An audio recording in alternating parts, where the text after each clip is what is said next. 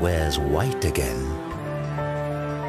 and everything disappears under a thick blanket of snow, that's when the magic of winter unfolds.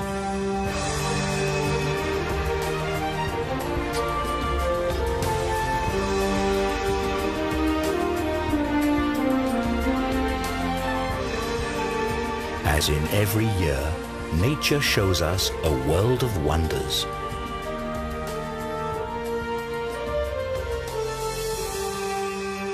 As Mother Nature decides to let it snow.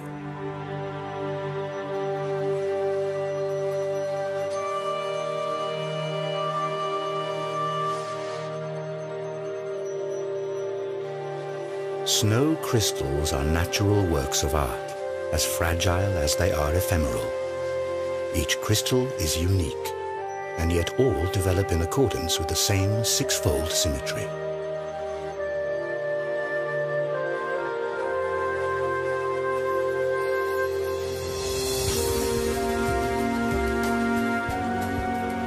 However small the individual crystals are, their united force is a natural phenomenon that determines the course of life during the cold season. This is particularly true for the alpine mountain ranges.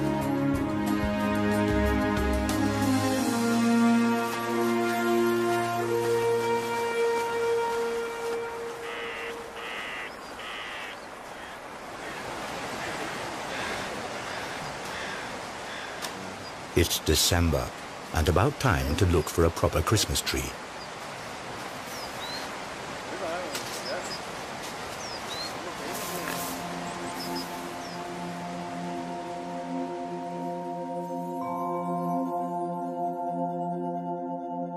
Snowflakes descend softly from the tree, and we've never before seen nature's white splendor quite like this.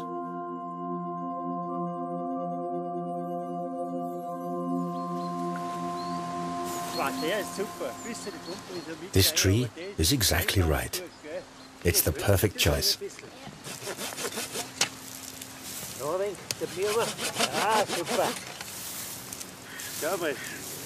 Ja, passt genau. So schaut das dann schon gut aus. Schau mal, der hebt das. Passt genau.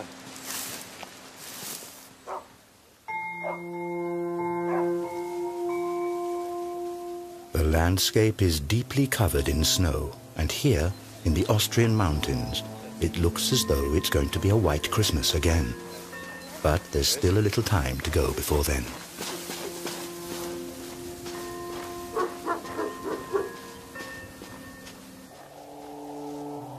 The wild animals sense that the weather is about to change.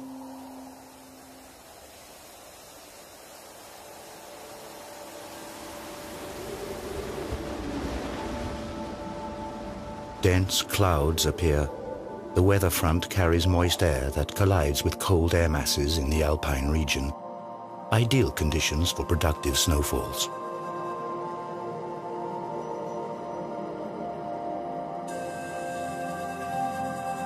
When it is barely below freezing, the first snow crystals begin to form inside the clouds.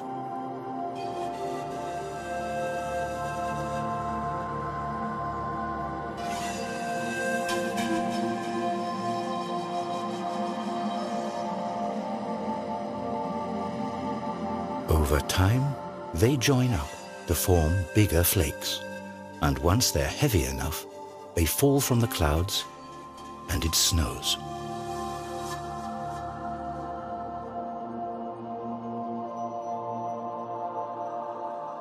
Each of Mother Hulda's works of art is unique. No two snowflakes are exactly alike. Unlike raindrops or hailstones, snowflakes fall gently from the sky.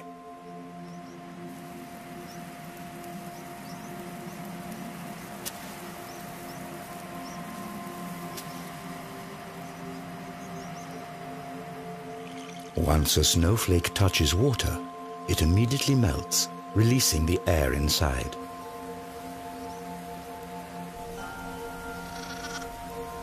This creates a high-pitched sound that is unique to each flake and inaudible to the human ear without the assistance of technology.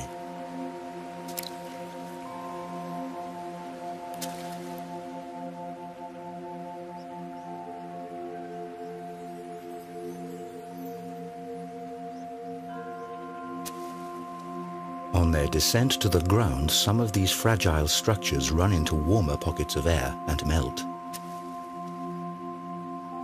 But most of them make it all the way to the ground, where they form a blanket that keeps growing thicker.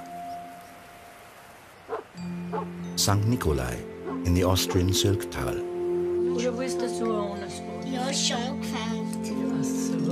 Here, as in many valleys of the Alps, time-honored Christmas traditions are kept alive. All throughout the Advent season, the whole family takes part in preparations for the grand celebration.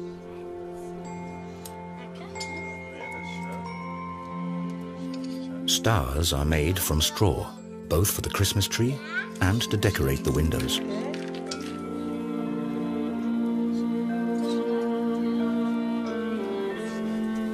And once the snow starts to fall, visions of a white Christmas begin to stir in everyone's dreams. While the family is busy with Christmas preparations in the warm room, the snowfall grows heavier outside.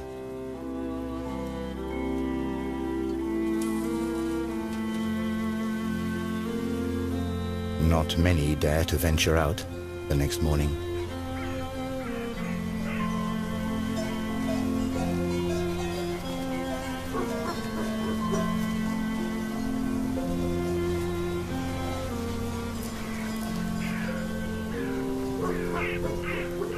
For some animals in the wild, winter is the hardest time of the year.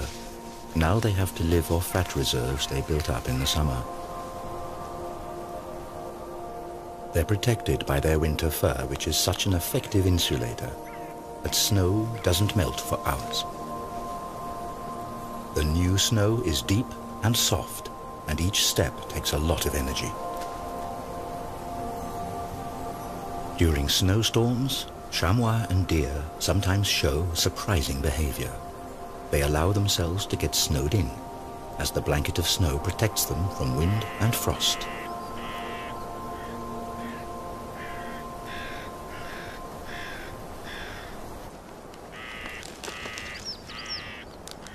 Other animals successfully use this trick too.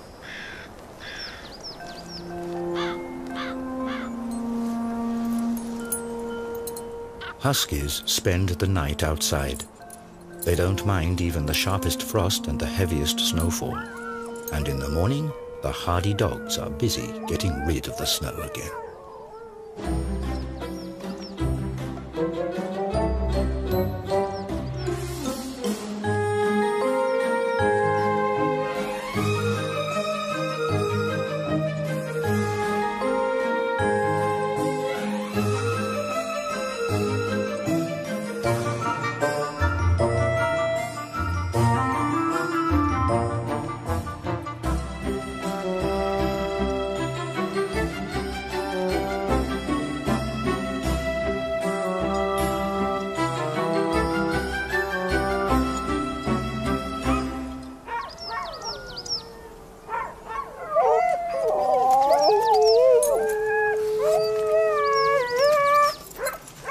The animals are restless.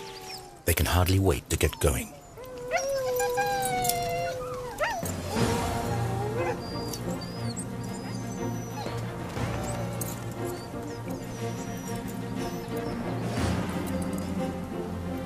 Huskies are originally from Siberia, where they've been used as sleigh dogs for centuries.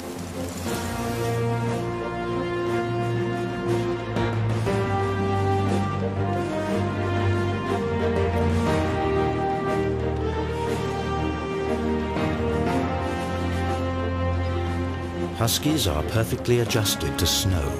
Their paws are padded, and hair between their toes ensures a safe tread.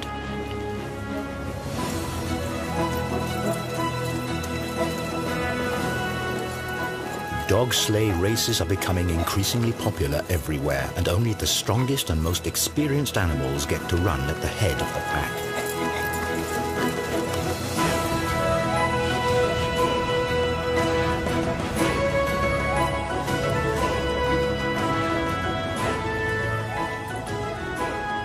Huskies are totally in their element in the snow.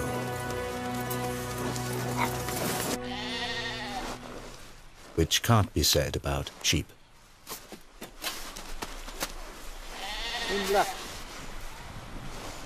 If a herd is surprised by a snowstorm, it usually means heavy shoveling for the shepherds.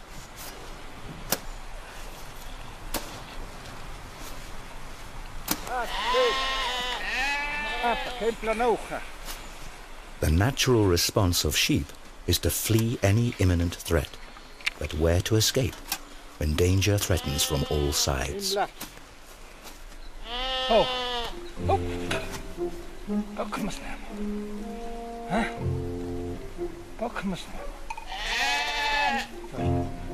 The sheep are noticeably confused.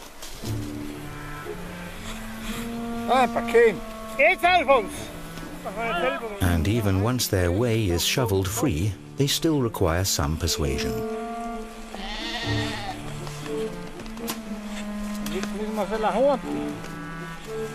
Without help, they would freeze to death, as in September 2007, when hundreds of sheep perished in the Austrian Alps.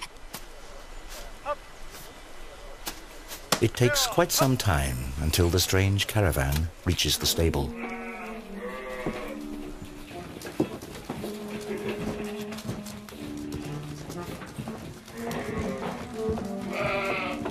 Not only is it warm and dry here, but there's plenty also for the sheep to eat, in sharp contrast to the conditions faced by wild animals outside.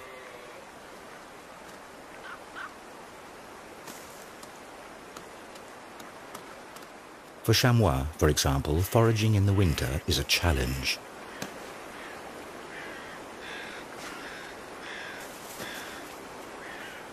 When deep snow covers the plants on the ground, the animals must stretch for the young conifer shoots. In times of dearth, they even nibble the meager lichens off the tree bark.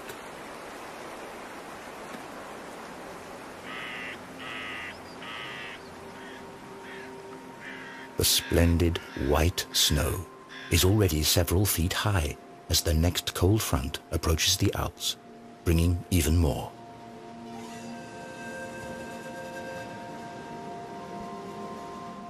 The downside of a picturesque winter's tale is its icy cold and heavy snowstorms.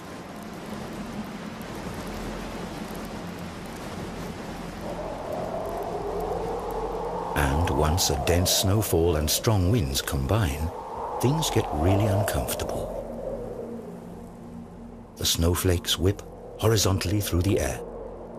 The wind amplifies the bitter cold and frost.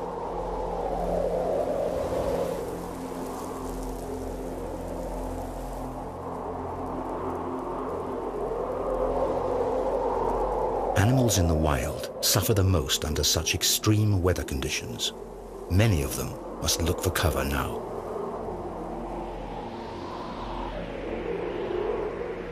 Some of them have developed their own survival tricks.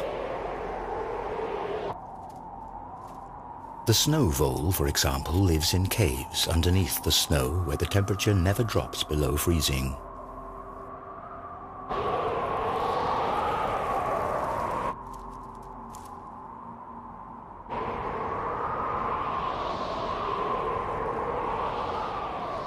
If the snow failed to appear and provide its protective layer, many animals and plants would not survive the winter.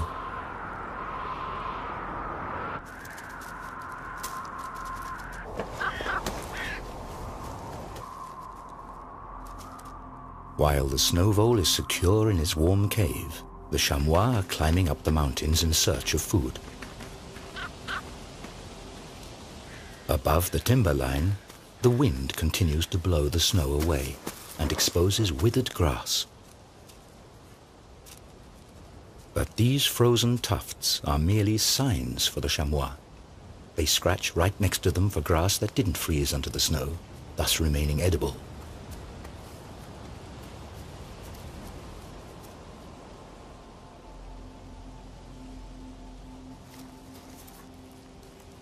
During Advent, days are short and nights are long and cold.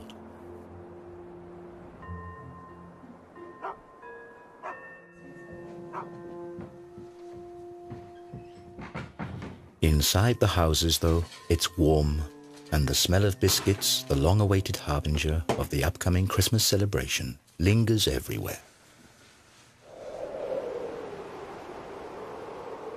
Many old customs and traditions brighten up this time of eager anticipation.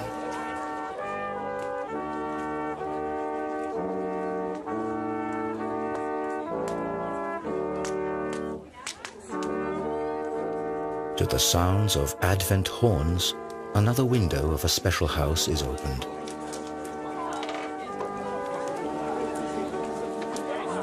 It's an oversized Advent calendar, and next to it, hot sweet chestnuts and open hearths provide warmth and a sense of belonging and well-being.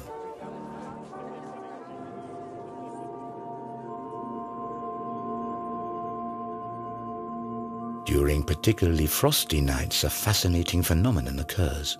The moisture in the air freezes and turns into hoarfrost.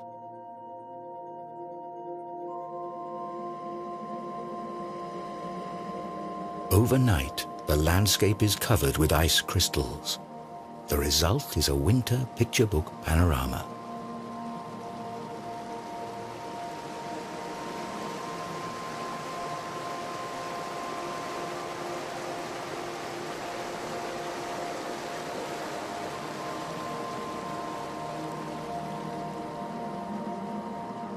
Sun and hoarfrost frequently go hand in hand, as cloudless winter weather is especially cold.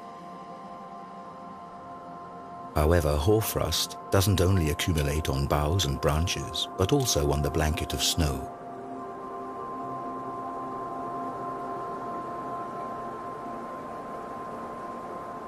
Its crystals differ considerably from the snow below.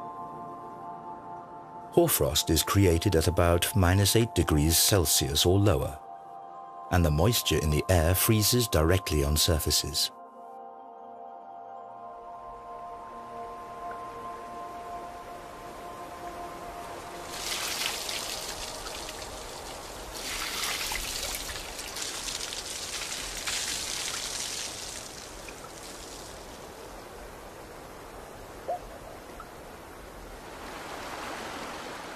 Freezing cold winter nights provide ice. And the inhabitants of some alpine valleys take advantage of this. They still master the high art of ice cultivation.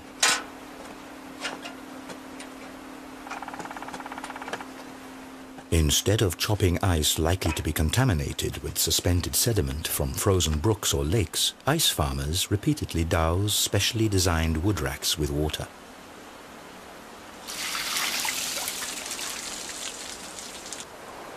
Taps several feet long of particularly clean ice are grown here in the cold, while any sediment is washed away by the surplus water.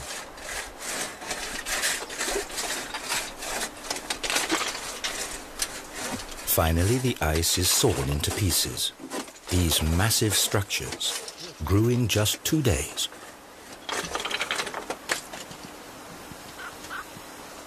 In order not to break up the highly sought-after ice scraps any further, they have to be carefully harvested and stowed.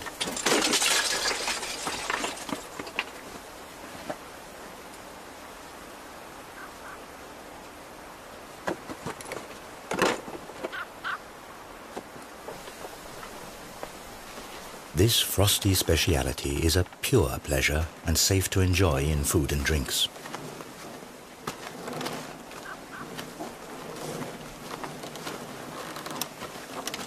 In former times, people were dependent on the cold of winter if they wanted to freeze water.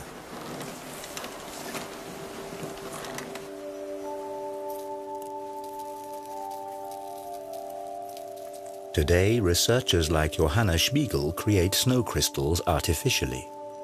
In the cold laboratories of the Swiss Federal Institute for Snow and Avalanche Research in Davos, temperatures as low as -40 degrees Celsius are common. Here, researchers create nature-identical snow. Scientists examine the structure of this snow under the microscope. An atlas of snow crystals records about 6,000 different crystal forms.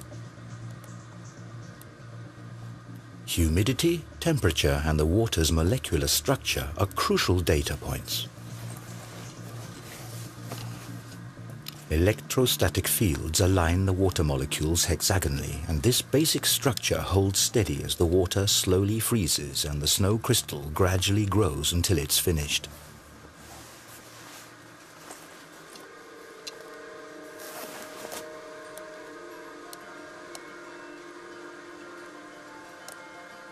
Between -12 and -18 degrees Celsius, the classic six-armed snow stars, or dendrites, appear.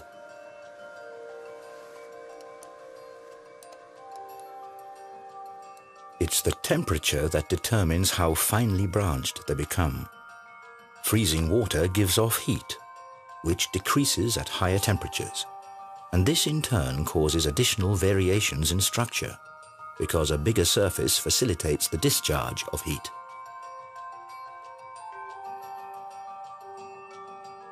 Consequently, dendrites turn out to be distinctly less branched when they're created at lower temperatures.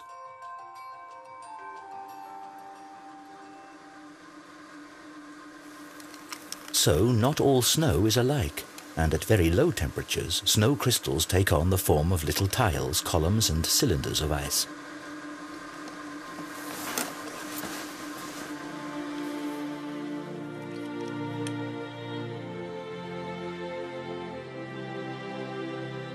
But what is somewhat inconspicuous under the microscope is actually every winter athlete's dream and the height of winter fun.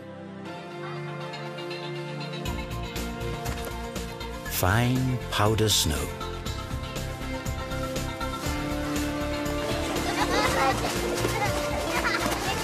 Children are particularly fond of this delightful variety of winter's produce.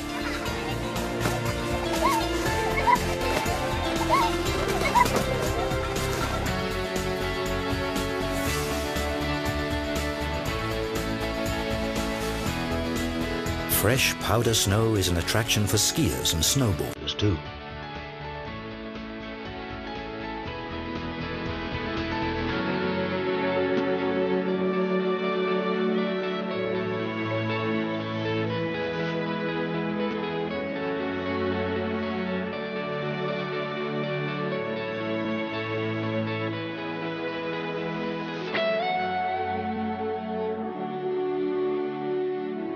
But sparkling white winter landscapes also serve another purpose. New snow reflects about 90% of sunlight. Thus, snow plays an important part in the global climate.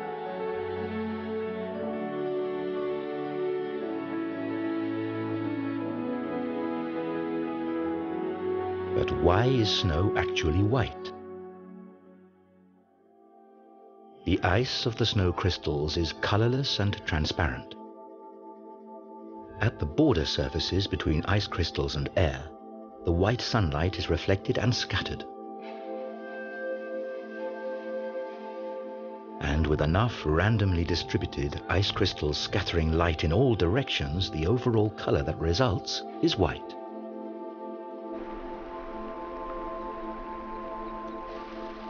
When snow covers the landscape, some animals prove to be particularly adaptable to the changed conditions.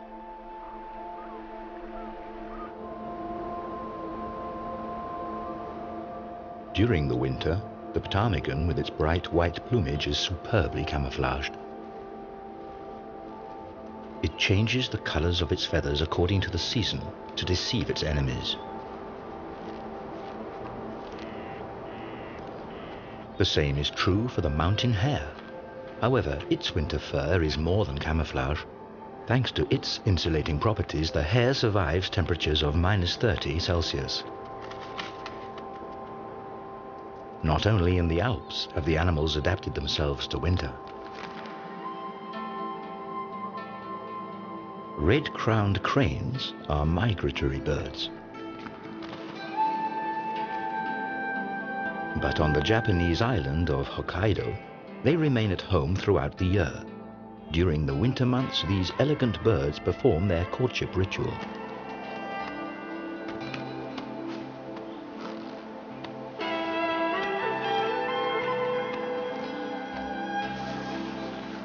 Hokkaido is also an El Dorado for winter athletes and snow researchers. In his research, Masaru Emoto investigates the factors that determine the growth of ice crystals. Emoto's findings are as interesting as they are controversial. According to his hypothesis, the process of crystallization can be directly influenced. The water is exposed to the sound of music or spoken words. In the case of negative sounds or concepts, the crystal structure is supposedly strongly distorted. Positive music or words are reported to result in beautiful crystals.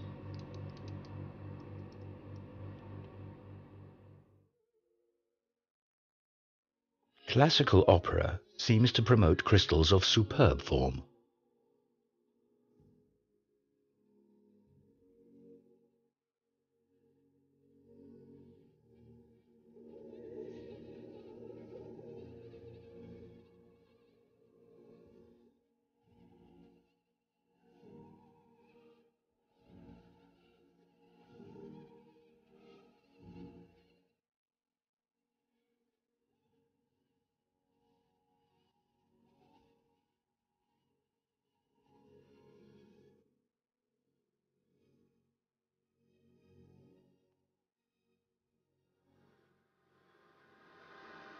However, other factors may also influence these experiments. Ice crystals grow following a chaotic principle. Even the smallest influences change their shapes. Maybe it's simply the rhythmic sound waves of the angry music that disturb the development of their fragile structures.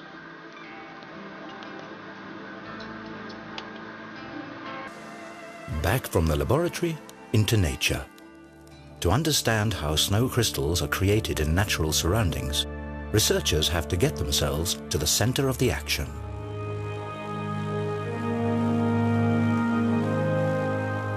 On board a hail defense aeroplane, the Austrian meteorologist Alexander Podesser flies straight into the heart of a snow cloud. Gauges measure temperature, humidity, and wind speed.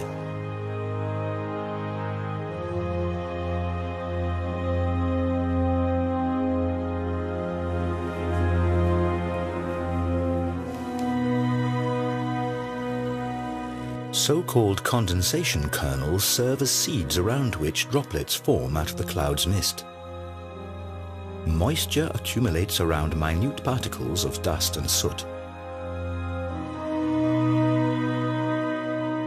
Such particles also serve as freezing kernels for snow crystals. It's already cold enough in the clouds. The first crystals start to form. They grow, link together, and descend as snowflakes to the earth.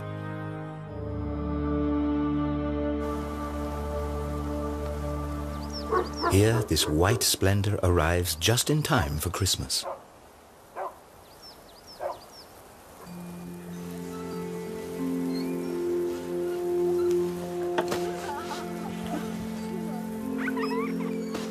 Snow has a magical attraction, especially for children. Now snowmen are in high season.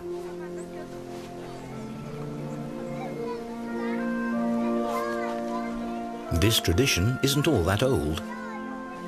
The snowman became popular only in the 18th century as a symbol of the hard winter.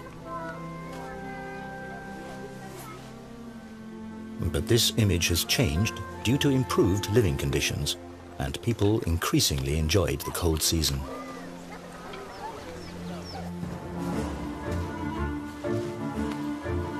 In the mountains, however, the snow can prove to be a danger for humans and animals alike.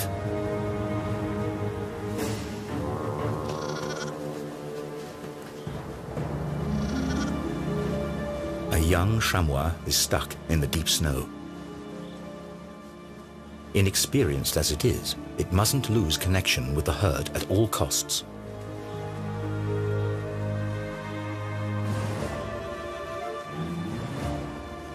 But the young animal sinks deep into the snow and falls further and further behind.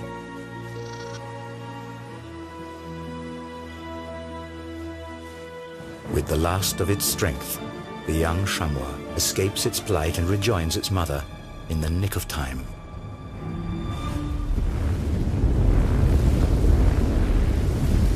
A devastating avalanche thunders down into the valley.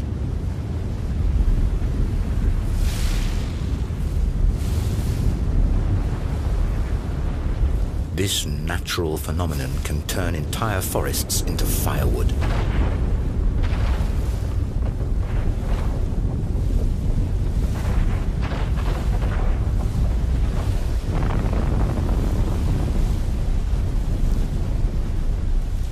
Avalanches are winter's greatest danger in the Alps.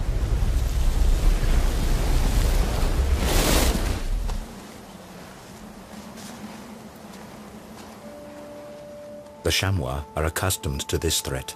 If a herd has to cross a dangerous mountainside, the most experienced animal leads alone.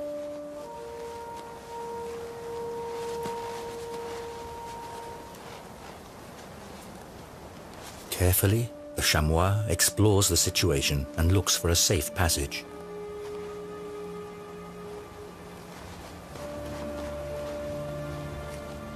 At the same time, it creates a path in the deep snow for the rest of the herd to follow.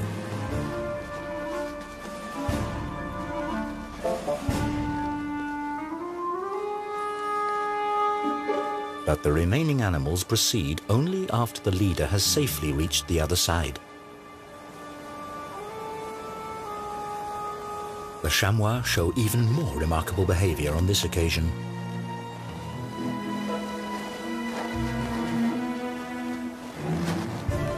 The herd doesn't cross the hillside as one. Instead, the animals risk the dangerous passage one at a time.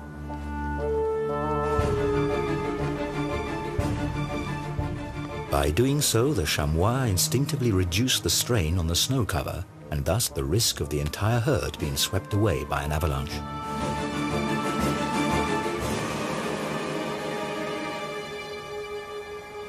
This danger is very real not only for the chamois.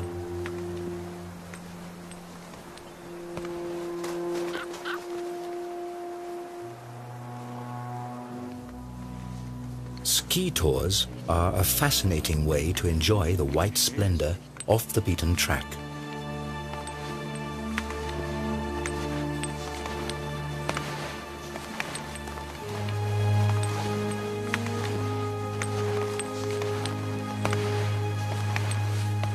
Experienced skiers, however, always keep a careful eye on the snow underneath them.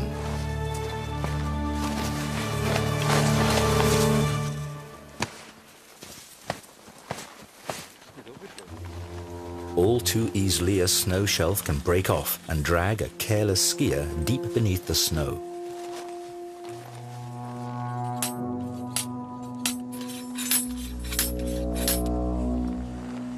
Vannengrat Mountain, near Davos.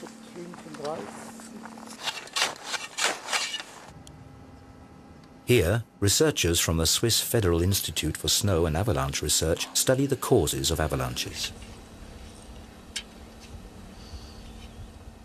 In this testing ground, profiles of the snow cover are created. 126, 2 Zentimeter. Jörg Schweitzer examines everything, from the lowest layer of granulated old snow to the fine flakes of the most recent snowfall.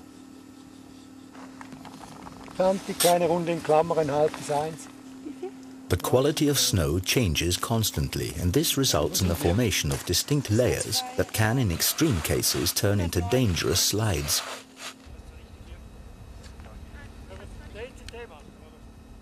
The snow masses above these slippery layers can easily start moving.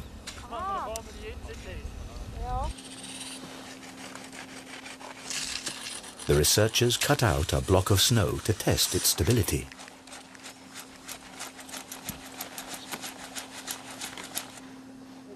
With this kind of testing, a little jump usually suffices. Where the snow shears, the border layer is analyzed in meticulous detail. The data is sent to avalanche warning services, but today nothing gets in the way of enjoying the deep powder snow.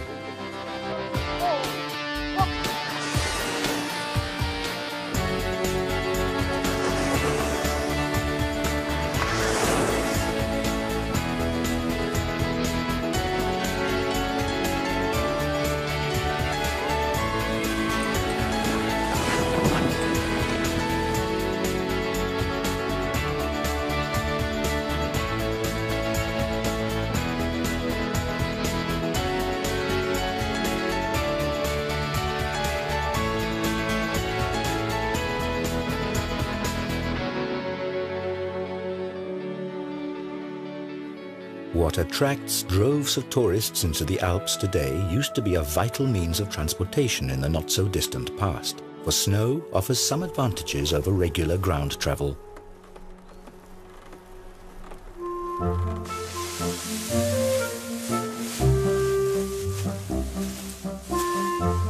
Last summer's hay is stored in small barns high up on the alpine pastures.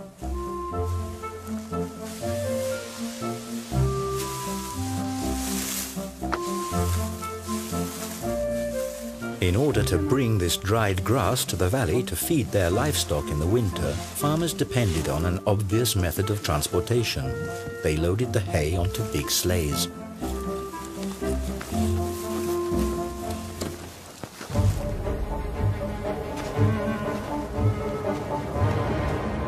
Occasionally, going down the mountains is risky even for the Alps' master climbers.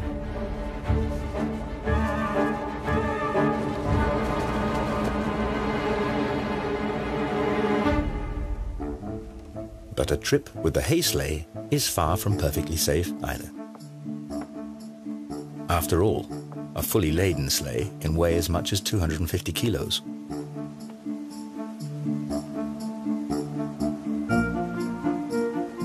Across level stretches, they have to be towed to keep them from losing momentum.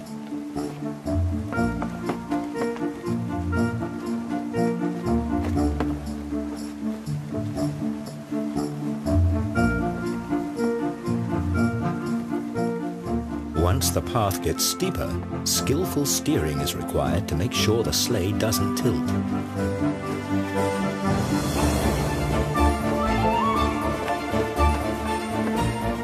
Few are masters of this art today.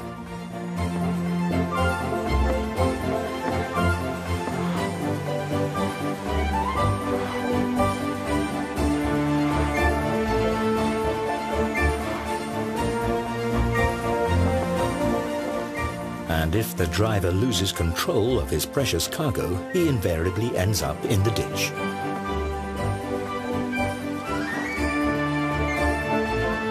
This method of bringing in the hay requires careful attention and great skill, and in former times, serious accidents were common occurrences.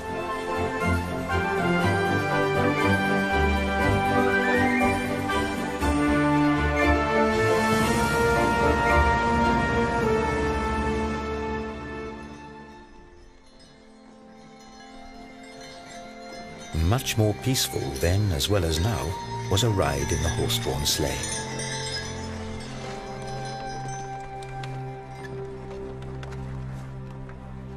In the evening twilight, when the snowy landscape gradually sinks into darkness, it is time for the coachman to light his lanterns.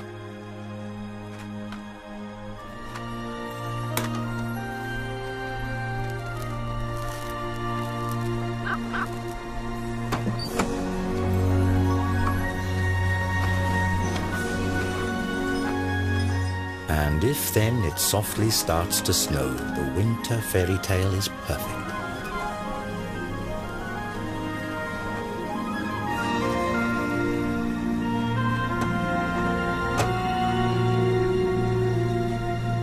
Fluffy snowflakes are dancing in the sky, just like in a movie scene.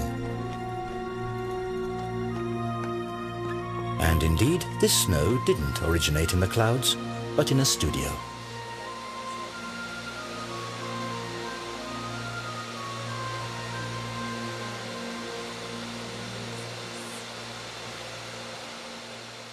Here, it is actually lava that is blown into the air.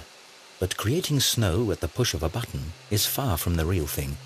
Certainly nothing to compare to a genuine white Christmas. And luckily, sometimes nature plays along.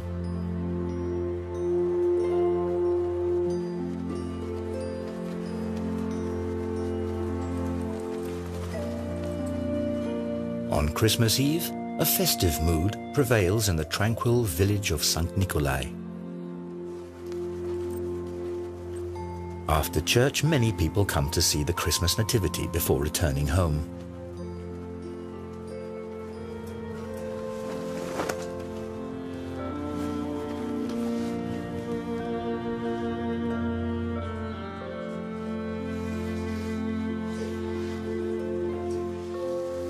Candlelight and the scent of fir trees fill the room.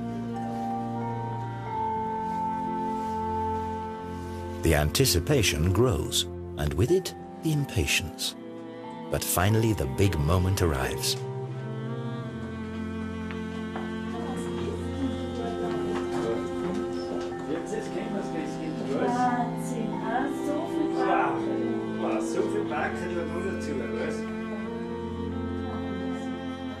The glow in the children's eyes stirs many an adult's fond memories of merry Christmases past.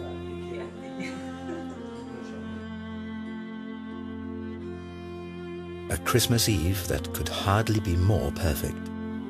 Inside, everyone celebrates, while outside it snows.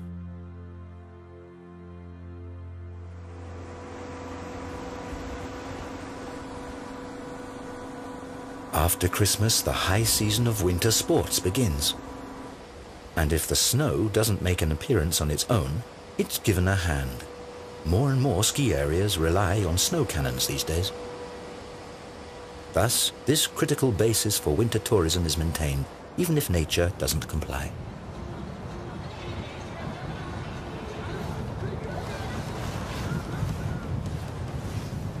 The average temperature of many alpine regions has risen noticeably over the last few decades.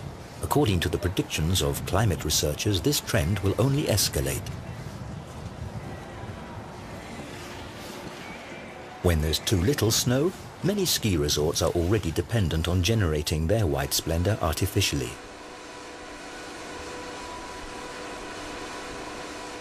Propeller cannons are spraying finely atomized deep frozen water.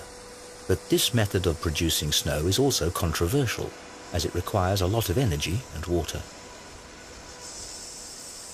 What's more, snow from these cannons is harder to ski on.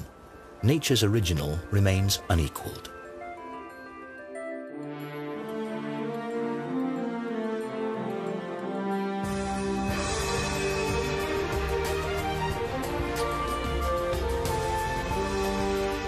The weeks come and go.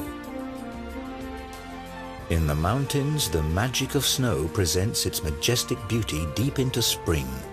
Occasionally, however, the silence of nature is disturbed by strange sounds.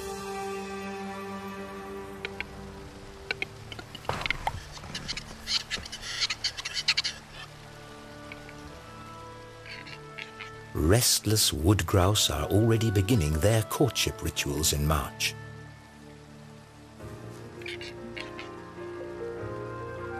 Their distinctive cries and splendid plumage are to attract females for the mating season soon at hand.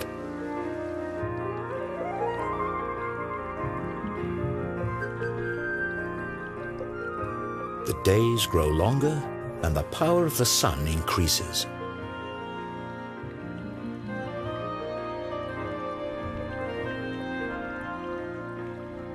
During the winter, snow and ice bound up large quantities of water that are now released in the warm spring air.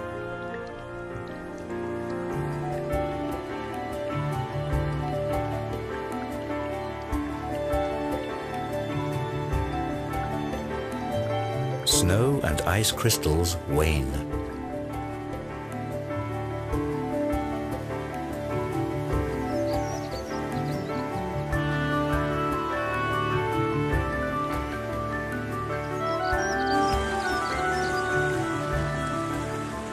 If the snow melts too quickly, a sudden deluge of water rushes down the mountains, potentially causing severe floods in the valleys.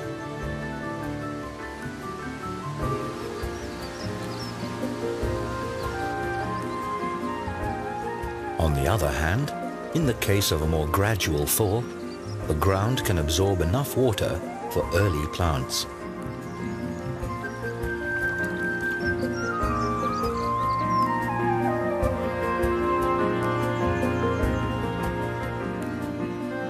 The snow vole is ready to venture outside again.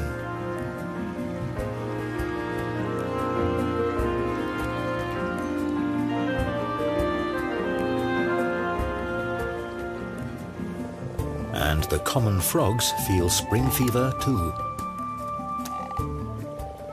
Their spawning migration takes them back to the place where they hatched themselves.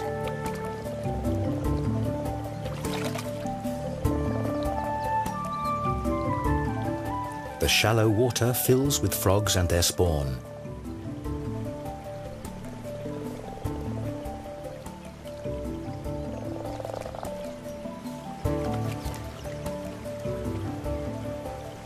Next year, the frogs will return here again.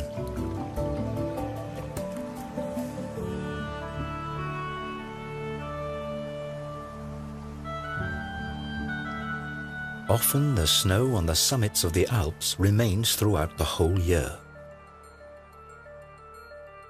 The glacial ice is essentially nothing but condensed snow.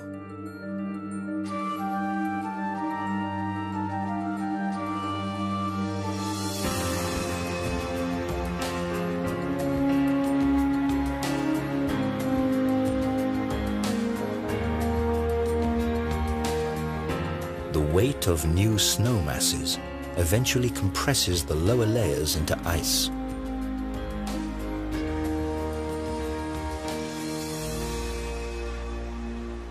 In the context of a broader climate change, this eternal ice may soon be a thing of the past.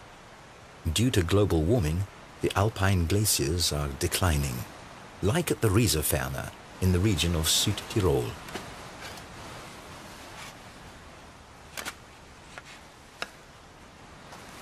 Mountain guide and hut keeper Gottfried Leitgeb explores the inner life of the ice masses.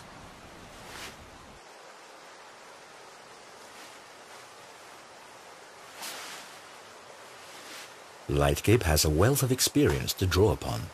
Ever since childhood, he studied the glaciers in this region and followed their development.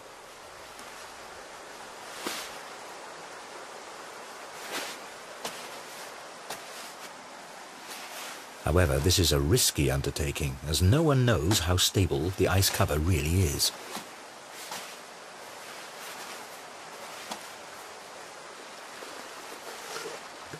On the other hand, only a local inspection can deliver first-hand information about the glacier's condition and the possible effects of the current global warming.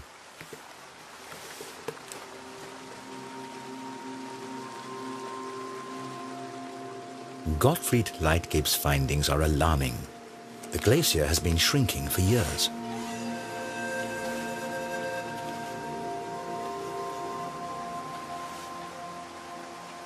In the summer, the ice is already so thin that the sunlight illuminates the cave.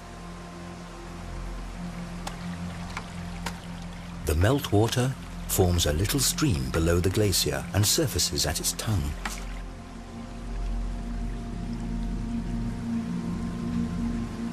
As fascinating as the sight of this nearly transparent ceiling may be, the danger of one of its thinned pieces of ice breaking off at any time is very real.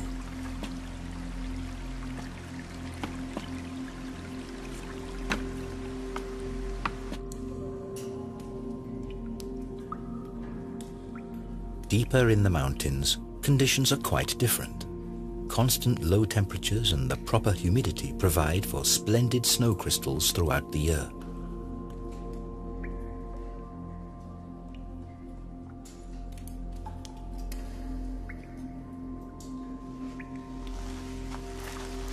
This cave is the natural counterpart to the cold laboratories of the snow researchers in Davos.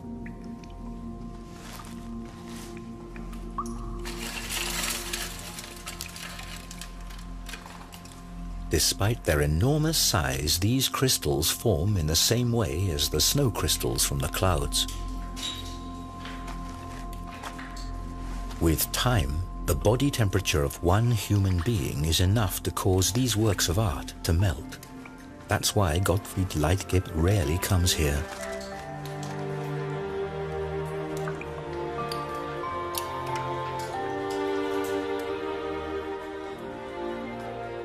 And we are also leaving this natural wonder.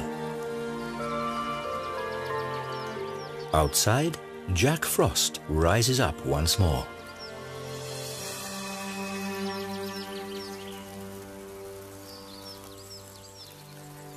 By the middle of May, the green mountain meadows set the stage for a final appearance of nature's white splendor. And one last time, the snow falls quietly until its return next winter.